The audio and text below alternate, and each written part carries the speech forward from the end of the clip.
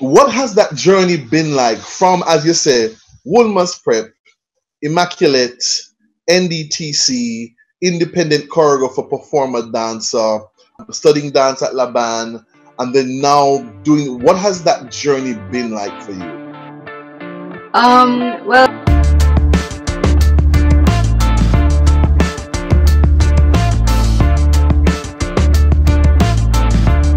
greetings and salutations, one and all. This is episode 9 of Fabian Seh. I'm really excited. So, episode 8 was the very first interview with Yona Knight Wisdom, who was the first person to say yes when I sent her the request. And we're back in England again. We're back in England again with our second interviewee, who I'm really delighted to have this woman, this queen with me. Her name is Shelley Maxwell. So Shelley, you dropped the Ann. It used to be Shelley. Why do I remember calling you Shelley Ann? You remember calling me Shelley Ann because you know me from my eye and my knee. Okay. Shelley Ann was the child at Woolmer's Prep, was a dancer and festival, was the person that was in Woolmer's dance troupe. The Shelley Maxwell just sounded a little bit more official. And as Shelley said, me know her from my eye and knee. And having had a ringside seat when she was in Jamaica, and then a seat a little further away, up in the nosebleed seats now that she's in England, it's so great to have you here, Shelley. It's a pleasure, especially in the lockdown. Yeah, I'm telling you, because you just watching your journey is so inspiring, and I think very important as we push, and we're still trying to build, as you know, the creative industries and arts and performing in Jamaica as a legitimate career, as a real something that some people are still doing lip service to, still struggling to monetize and treat like a career. And your career, you devise and create movement for stage, film, and TV, and this is what you do for a living. Yes. Big up yourself. What has that journey been like from, as you say, Woolmer's Prep, Immaculate, NDTC, independent choreographer, performer, dancer, studying dance at Laban, and then now doing, what has that journey been like for you? Well, I like how you talk about it as a career, because I had it as a career in Jamaica before I left. Nice. And the thing is, I think everything is changing. It's constantly evolving. And when I was a young kid, I could look up and see all the people in the business who were doing it as a career, but you didn't have a plethora of people. I really didn't think that dance was going to be my life or the nucleus to create a new life for me as it has, which I think is where the beauty comes from. Because Jamaica, we're such a wonderful, creative set of people that we're constantly surrounded by culture and arts and music, and it's just kind of embedded into us. So by osmosis, everything just comes into you and you become very rich with culture. So as you go out on your different avenues and journeys, you are such a cultural ambassador naturally, without thinking about whether you're going to harness it as a career or if you're going to use it in a different capacity. And so it always came back to arts and culture for me. And I believe that you should truly follow what's inside and pouring out of you. And if that was what wanted to come out of my body, then I need to listen to it. Right. So for me, I started pursuing dance full time. I was teaching at the Edna Manley College, and I was also doing music videos, performing for corporate organizations for their ceremonies or gatherings, whatever it was, creating other dance companies in Jamaica, doing choreography. And I was making a living from it. But I wanted to really push a little bit more and go beyond what I was doing. And when I contemplated leaving to do my master's in London, it wasn't to stay in London, and it was to come back home to Jamaica and to take the knowledge that I had gotten and to utilize it in Jamaica to try to push things a little bit more. But when I came across here, it was very eye-opening. Because like you say, in Jamaica, we're pushing and we're striving to do things, but there's a lot of work to be done. Whereas if you go to, say, a London or a New York, things are already set for you. Yes. And so all of a sudden you find out you have all these different platforms that you have at your disposal. And having that for the first time for me was such a rich experience, because then I was like, oh, wow, I can actually just send in a little form and see if I can go and do a dance choreography on this platform. Or if I go and pursue maybe doing an audition, I can get into this dance company. So there's just a little bit more on offer for me to grow myself as an artist. It would have been a disservice to not stay for longer. And you said some really powerful things, Shelley, that fits, knowing what the fit is, and I'm listening to that inner voice. And I find, even as a lecturer, teacher, and somebody in the arts myself, when you're mentoring and talking to people, you know, it's that thing of people say, well, how do I know what my passion is? How do I know? And I said, you have to listen. It's that thing that keeps coming back. And even when you said the last time, I'm never doing this again. And when it comes, you go, yes! And you go, why is my hand up? And I say, in a weird way, the thing that you do for free, but the trick is to find how to monetize it, because we get talked out of our passions because they say, you can't live off of that. You're going to starve. How are you going to eat? As opposed to, let's teach you and work on how do you monetize your passion? How can you earn from this thing that you love to do, that you do in your sleep? And that fit is crucial. Which dance teachers and or choreographers would you say had the biggest impact on you? Fabian, that's a very unfair question. I have been so fortunate. I think if I didn't list everybody who has ever taught, it would be so unfair. I love you. I love you. It's true talk. And let me tell you why. Like when I first moved here and everyone was like, oh, you move very differently. And, oh, but you can jump in and do the contemporary class. But then if you go African class, you're all right too. But then the urban class, you're okay. How come? And I said, well, because I believed when I was growing up that I need to be a chameleon. So even though I was dancing with Wilma's dance troupe under Barbara McDaniel, I had a very good rapport with Lantinette Steinsville-Akatko, and we used to go to class with her. And then I was also very good friends with Tony Wilson, and I used to go to class with him. Right. So I kind of stayed on one track. So I had all these influences from these fabulous, knowledgeable, beautiful human beings who just fed me. Right. And I just like the sponge. Edna Manley doing classes there, going to Cuba. I went to Alvin Ailey's summer school, just anything I could do to get more knowledge. It's all about gaining more knowledge and experience. Even to this day, Fabian, even though you said big up my career and thing, I'm still doing workshops. I'm still going and doing classes. I am still learning. I am looking for who I can learn from on the internet. Do they offer a workshop or a masterclass? I'm there, hand up first in line, doing the thing. Ashe. We can have great, amazing teachers, mentors, tutors, but who are we showing up as? Because sometimes you're in the presence of greatness. Somebody's pouring into you, but if you're closed, if you're not open, you don't receive it. So some of the things that's important, especially for artists, I say in the landscape of Jamaica, I say to them, who are you being? So when somebody said, boy, Fabian, I love acting. And I said, what's the last play you went to? Okay, are you reading any scripts? Are you watching anything online? I say, you can't call yourself a thespian until you love theater. You're not immersed in it. I say, who are you reading? And I said, there's a lot of stuff online.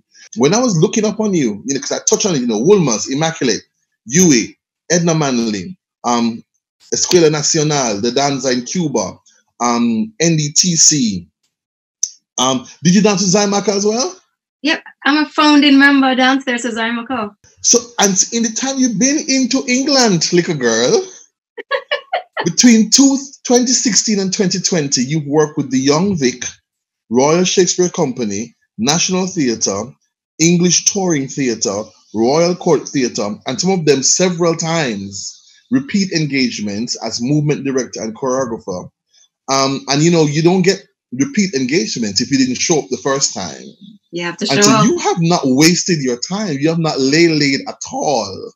And production-wise, Streetcar Named Desire, Nine Night, Tartuffe, Echoes, 12th Night, Hamlet, and a nice eclectic mix of stuff. So it's really an honor to have seen your journey and have seen you perform. When you're not dancing, what are you doing? Uh, well, because I'm not really on stage anymore and I'm more behind the scenes doing the making or the creating, I stay active. That's my thing. If I'm not doing any form of exercise, I'll go crazy. I also write. I've always kind of written. Okay. Poetry, also short stories. Also going into kind of doing script writing now. Nice. I haven't really sent anything out into the world. Right. But I think one day again, because we come back to that idea of evolving. I remember there was a lady in my life, and she was the kind of person who would decide what you're going to do, because she could the talent inside, but instead of understanding that everyone's journey is different, yes. She was like, really good at this, so this is what you need to do. Yes. And I remember, like, all right, well, now that you've done this, you must leave, man, and you must make up your company and have your own. And I said, I'm not just a dancing body. I'm not just a moving person. I said, right. I also have other talents that I can use. I said, so thank you very much for your offer, but I'm going to go and figure out my journey. I'm going to see that's so important.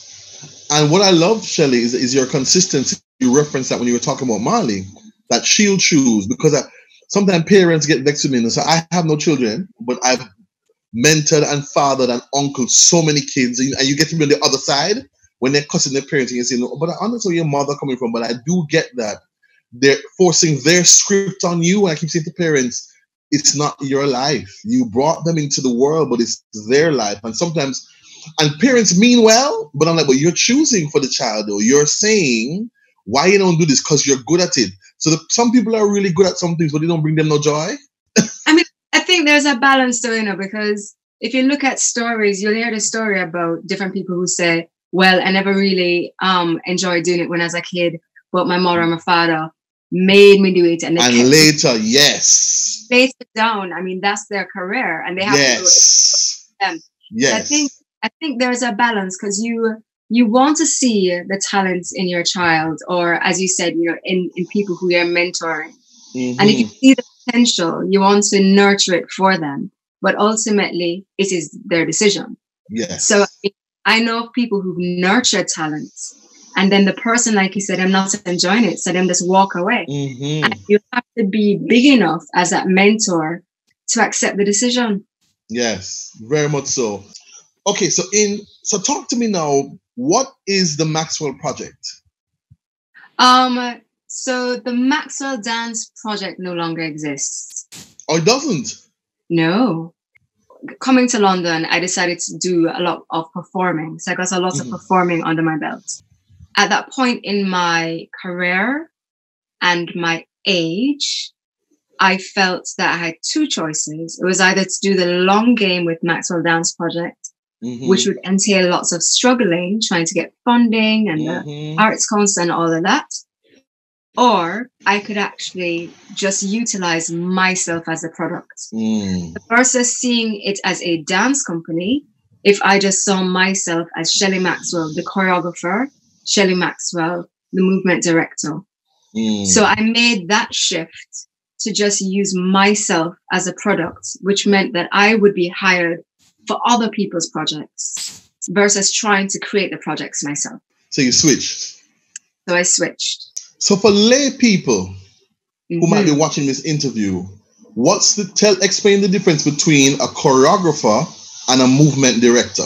There's much debate about this, but let's take it within the world of theatre. So within the world of theatre and plays and musical theatre, a choreographer is someone who will create dance sequences, who will create structured movement sequences that they will teach to someone. That normally you will have a lot of counts, 1, 2, 3, 4, 5, 6, 7. Do this move, do that step. It's very specific. Where with movement direction, it really is about working with actors on helping them to embody the characters that they're trying to portray. Helping them might mean just a suggestion, a gesture. Yeah. You know, it might be blocking and spacing of a scene to make the scene more impacting and effective. It deals with the flow of movement of the bodies in space. Again, help with the delivery of the overall story arc at that point in time. Right. And sometimes it's quite mechanical movement direction because it deals with transitions from scene to scene. Mm-hmm. So you might want to go, I just want to go blackout and next scene. Yes. I want more stylistic. So how can we keep the story moving? And that might be creating something that's not on the paper, that's not in the text, yes, but in with the story. I get you. Nice. So I'm going to ask you a two-pronged question now. In terms of performer, Shelley, what production have you performed in that was either the most memorable for you or had the biggest impact on you? Again, this is one of those questions, you know, Fabian. Every experience that I have had follows me in a different way. The most joy that I've had as a performer was actually when I was dancing in Jamaica, on Jamaican stage. Wow. That's when I felt the most joy. Belly bottom joy. Yes, as a performer. Yes. Was dancing on stage in Jamaica. The most maybe empowering moment that I've had was maybe dancing in the production of Fella, telling that life story. Yes. In a really touched and reached a lot of audiences. Nice. And yeah, it was just a very empowering feeling to be telling this Black story, this Black narrative in London for a hugely white audience. Yes. And from the standpoint of maybe skill sets and garnering new skills, The Lion King was just a school on its own. Nice. That really helped me a lot with my artistry from the standpoint of understanding lots of things to do with the technical aspects of a production, the backstage know-how and knowledge on a production, seeing how something like a machine that big operates. I have used so many of the tools that I learned on that show to feed in different productions I've worked on since. Which productions do you have done the same thing for you? The sense of either, purpose, or this one is stretching me and challenging me. So as director, movement director, which productions have impacted you and stayed with you? 12th Night, because that was the first production that I did for the National Theatre. Right. It was on their main stage, so their biggest kind of stage in there. They have 3 different and it was my second job as a movement director in London. Nice. There was a massive gift to have been given by the director. Yes. Put a lot of faith, obviously, in doing that. Yeah. It's a comedy, and we had some fabulous actors, but the set design was just beautiful. It was a huge set with a revolving stage, and it was a lot of different elements to kind of figure out. And I have a very mathematical oriented brain. So I was in a Ma'aki on that show. The stage is revolving and we do which way counterclockwise, but then we have to have this bit of the set coming here and that person needs to exit. And so, yeah, it was lovely working on the sets to get it to work on stage, because the movement director also did stuff like that. But the actors also, I did a lot of work with them on embodying their characters, created some kind of sequences of movement, and it was well received. So that one stays with me as kind of the many firsts was in that show. And then Equus, I would say, is very dear to my heart, and I'm very attached to that production because it was a landmark event for many. And we were given leeway by the estates to play with who the horses were and not have masks. Nice. And yeah, so I got a lot of freedom to have a play and to stretch and language vocabulary on the actors to portray horses on stage without using a mask and without making it literal or pantomime. And it was very, very well received. It was. I remember seeing the reviews and got a lot of attention, critical acclaim. Nice. Yeah. That's such a great feeling to be in something, and even at the estate allowing something new is powerful. Yeah. So I wanted some Shelley stories, and Spirit moved me to ask a particular person, Neela Ebanks. And so her first response was, I don't really have any Shelley stories. 3 messages later. So the first message after that was, when you come up the mirror them in a school of dance, because the students would not stop looking in the mirror. Yes. Yes. She said, your big thing was don't focus on the mirror. Focus on your body. Dance from, and she said they kept looking at you, bring some sheet, covered up the mirrors. I said, yes. Then she remembered a commercial they had done. She thinks it was Digicel, where you hurt your ankle. Yes. And turned up with your crutches for the final shoot. Yes, yeah. She said a big thing with you from even back in those days, that you were very clear and focused on the business and contracts and people getting paid and treated properly, and knowing what I'm saying to people, what are you asking me? What are you giving me? What is this? She said she remembers that really clearly. You were always very good with that. Then she talked about Dance Fest, which she said was a beautiful gift you gave us. But just that thing of thinking outside the box and doing something different. And she talked about transforming, it was weekends, from what it was into a dance space. So notice this starts with no Shelley stories to 4 voice notes. So if you were tasked with completing the phrase, dance is. I say it all the time, dance is life. Because I say life is breath, breath is dance, dance is breath, and therefore dance is life. Because I get people coming to me all the time saying, in rooms, they go, oh, Shelley, I just want you to know that I'm not a dancer. And I'm like, that's all right.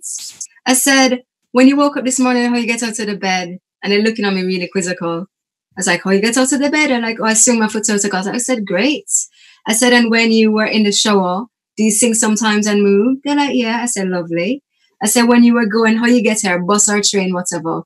And they tell me, and I'm like, were you walking? I said, walking is movement, right? And I said, each movement, what you're doing, you're breathing. Mm-hmm. I said, you're breathing. Breathing is moving. Movement and breathing. Life is breath. So I'm like, and if life is breath, breathing is moving, what is moving? And they're just like, life. Like, there you go. And they're like, I see what you did there, yes. Oh, so now everybody who come and do the interviews have to play a game. So your options are rapid fire, which is I just call out some words and you just say what comes to your mind. The other option is mix up and blender. One is called make me ask you something, which is a little milder, things like your favorite color. And the other one is Jamaican trivia. I think I'm going to be really bad at rapid fire, and so I'm going to go with rapid fire. But I'm going to be hard at. Okay, so first thing that comes to your brain, don't think.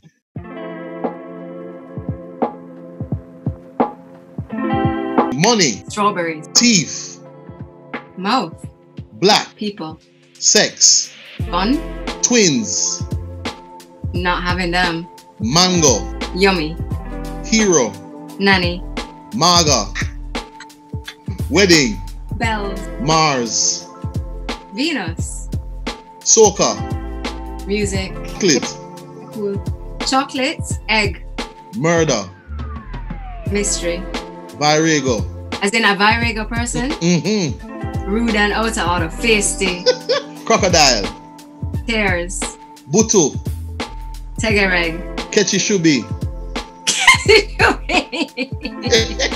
Samfai. Jinal. Bunununus. Sweet Sop. That's it. You survived. You didn't do too badly. But I just started doing I felt like it's in first aid in English where you're just doing synonyms or antonyms or something. Whatever comes to your head. All right. Shelley Maxwell, it has been such a pleasure talking with you, hearing from you. I'm really, really excited and honored with this interview because I say the journey, I've been blessed to see you as a performer, as a young person finding your way. Just have sat in theaters with my mouth open when you perform. I'm glad you're in the world. Oh, thank you very much. And I'm glad you're doing what you're doing. I'm glad I'm doing what I'm doing too. And thank you for being here on Fabian Seh for episode 9. Shelley Maxwell, dancer. Blessings, my dear. Love you. And bless of yourself. All right, take care.